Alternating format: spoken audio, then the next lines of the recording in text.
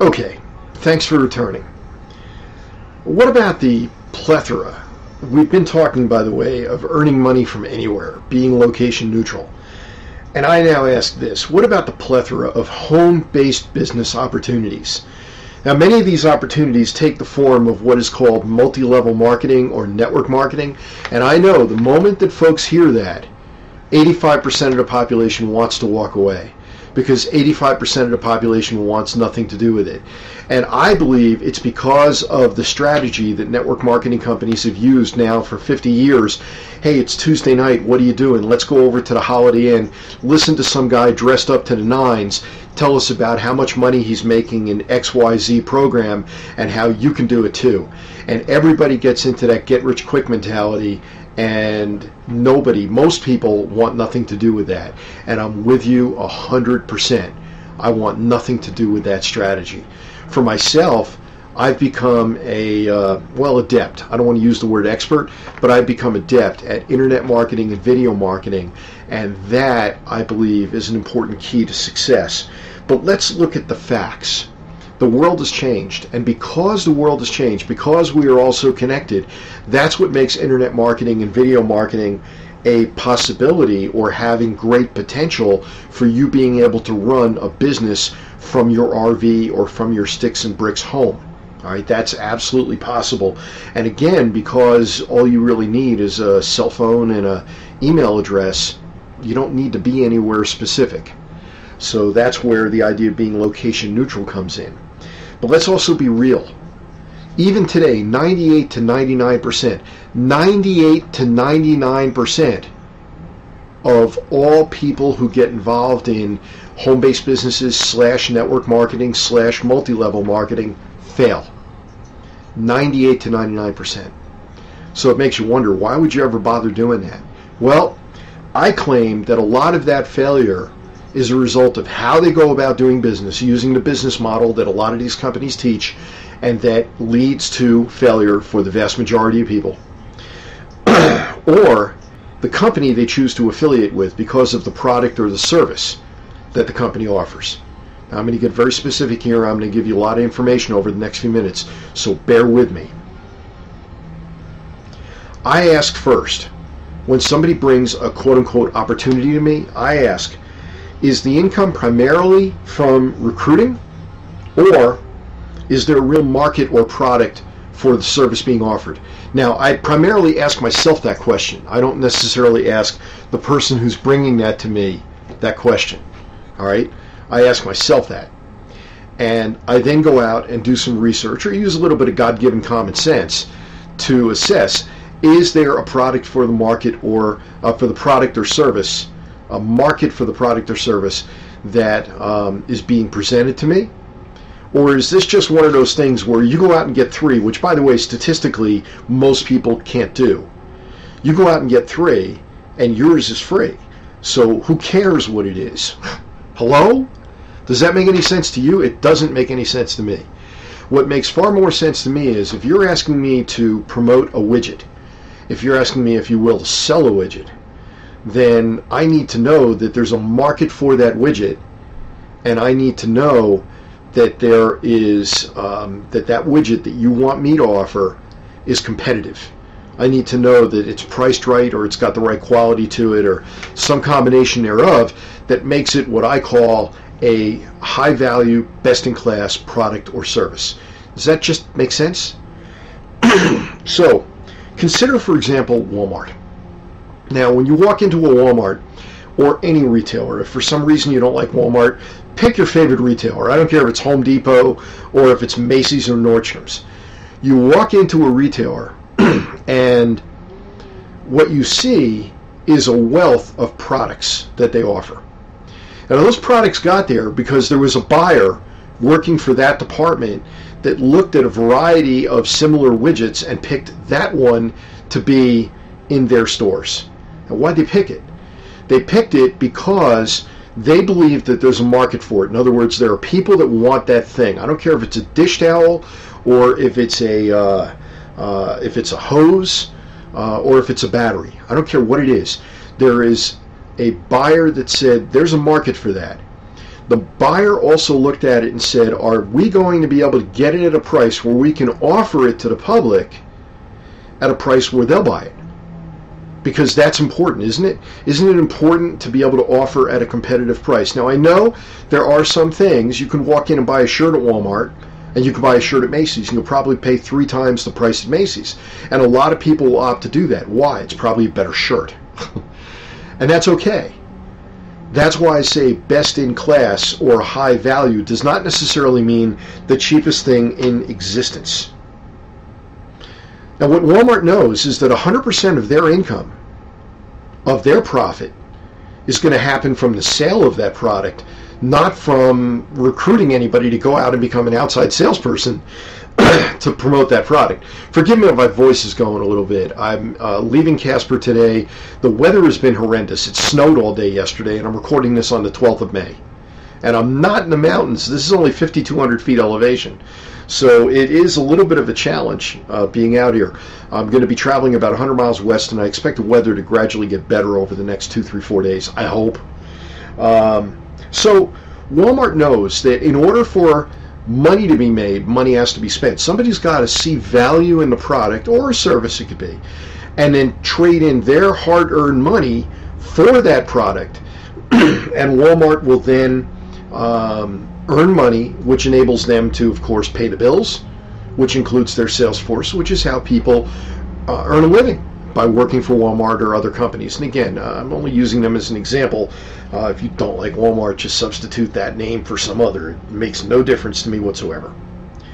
Now, whenever I'm approached with an opportunity, I don't look at the compensation plan or the marketing plan first. That's not important to me.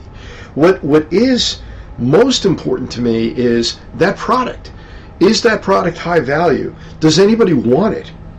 And is this the product they'll want at the price that it's going to be charged for? All right? Is this the product that they'll want at the price that you have to charge? So that, to me, is a marker of whether or not this is something I'm even going to consider. And I should even add, is the product even safe? I'll give you an example. The network marketing industry, again, I don't care if you call it multi-level marketing, network marketing, home-based business. You've got weight loss stuff, get healthy drinks, virtual doctors, discount prescription programs, alternate energy companies, hemp and medical marijuana products now, and HYIP deals where you get 2% interest per day on your money. Let's just look at some of these fairly critically. Weight loss stuff, if you Google the ingredients in most of the weight loss stuff and look up what the ingredients really are, you'll find out you're trading off one problem for another. You might lose weight, but you might also find out that you're ingesting something which is no good for you and could create problems down the road. Now, how about you? But I'd rather use the old tried and true method, push-aways, and do a little bit more exercise. I'm proud to announce that I went pants shopping the other day, and for the first time, a 40 waist is actually in sight. I'm fitting 40 waist pants, and I want to bring that down to 38, 36, and even 34 over time. How did I do it? I cut cookies out of my diet, and I got more active. I don't need weight loss stuff. So you need to look at what the category is, whether or not you want to be involved with it. Get healthy drinks. I'll tell you a quick story that's going to blow your mind. My brother at one point was thinking about marketing a get healthy drink of his own choosing. He found a company, and it turns out it's the company that bottles for about 150 different companies. You give them $15,000, they'll put any mix of stuff in the bottle and slap a label on it, and they really don't care what's in there. So what gets marketed and promoted to you is the latest, greatest jungle juice. The miracle juice from blah, blah, blah is really just something somebody cooked up in their kitchen as an idea with a mix of ingredients, and they slap it together and create a marketing campaign around it. You want to promote that? I don't want anything to do with that. Virtual doctors. A friend of mine was talking with me about this the other day. Virtual doctors. Well, there are virtual doctor programs, but you know what? There are also now legitimate, real doctors that are starting up concierge medicine practices. And I would encourage you, you've got to compare. What are you actually getting from a virtual MLM doctor company versus a concierge medicine company that the doctors will be willing to do video conferences, and for that matter, home calls if you need. So that's something to think about. You've got to look at the competition, and it's got to be able to stand up, as I say, in the open market, meaning that people are going to look at Amazon, people are going to look at Walmart, people are going to look at other companies or other opportunities out there, and does what you want to promote to them stand up when it's compared to all those things? If it doesn't, I wouldn't want anything to do with it. Let me move along here, and I'm going to do this. I'm going to share my phone number, because if you want to consult with me, if you want to have a conversation, say, Alan, you know, I've been thinking about this, and I've been looking at this world, or I'm looking at internet marketing, I'm looking at video marketing, and maybe there's something we can work out. Give me a call, 561-676-1205. I'm in the Mountain Time Zone. I'm pretty much staying in the Intermountain West, so please honor that time zone, meaning GMT -7. All right? So once again, 561-676-1205. A few more thoughts and then we're done. There's three key problems to a lot of network marketing companies out there, and I've already touched on a little bit of this. The product is just junk. It's somebody decided to bottle, create a marketing campaign around it, create some kind of fancy schmancy compensation plan, and then they go out and promote it, and then people fall for it. Well, people have been falling for this stuff for thousands of years. Remember the snake oil from the 1800s. I always get a kick out of that. And a lot of this stuff is no different from that. I also love those 2% per day HYIP programs. Loan sharks don't charge 2% a day, many of them. And if you are making more than a loan shark, where is that money coming from? And the answer is nowhere. And that's why a lot of those companies go under. You've got to use this thing up here when you're looking at those kind of programs to say, wait a minute, there's something probably wrong. With a lot of products from network marketing companies, the product is simply overpriced. People live in an open market. I mentioned that a moment ago. They can go to Amazon. So if you're promoting to them a I don't know, weight loss product, or if you're promoting to them colloidal silver, well, and that's that silver lotion, silver liquid, they can go to Amazon. And what do you think the difference is between your product and theirs? If your answer was nothing, you're right. And if Amazon is half the price, who do you think they're going to buy from? And if they did join your opportunity, you recruited them with the idea that they're going to keep this auto ship going and you're going to keep making money, after a month or two of that, they're going to wake up and say, no, thank you. The third problem is they come up with ideas. These companies come up with ideas where there's a very limited market. And then the reality is you got to ask yourself, who's going to buy this stuff? So as you can see, most ideas fail at my first filter. I don't even go on to looking at the compensation plan or the marketing. People say, oh, you got to see this great video. You got to look at how much money you can make. Money's not going to get made if product doesn't get sold. Something's got to get purchased in order for money to be made. That's a simple truism in life. Well, you might be by now asking, are there any network marketing companies, multi-level marketing, home-based business companies that make any sense at all? And the answer is, yeah, there are a few. And I'm not going to pitch you on my choice. You can contact me if you want to talk, and I'll explain to you what I do and why I do it. And it's only a part of my income. But there are a few out there. Frankly, I'm thinking nowadays there might only be one, but there are a few. Let's acknowledge that. And you have to ask yourself, if you join a network marketing company and they're going to charge you to join, what value are they giving you? What are you getting for your money? What are they delivering to you? It's your hard-earned money, and you have a right to ask that question. You also need to look into what are the IRS rules regarding being in a home-based business, and how might that be something of value to you in terms of providing you with a way to write off some of your expenses, but they got to be legitimate business expenses.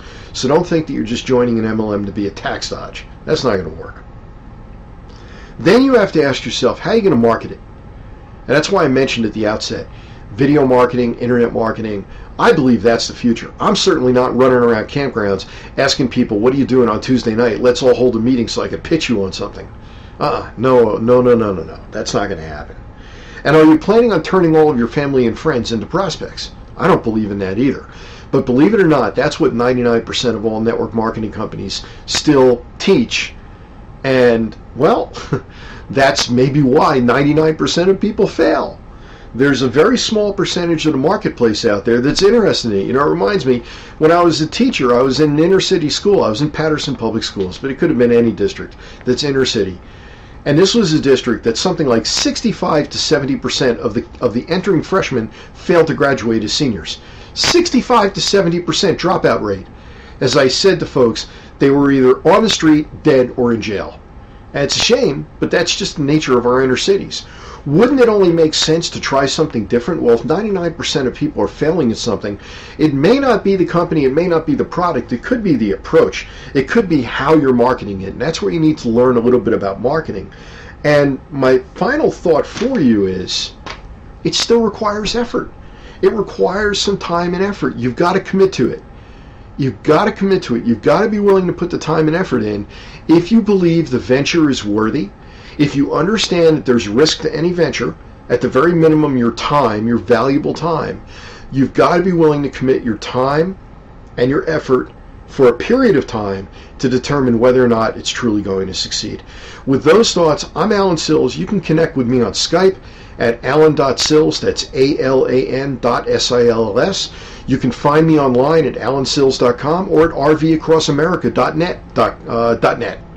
Anyway, thank you much. You have a great day. And now I'm going to start packing this place up and heading west. Take care.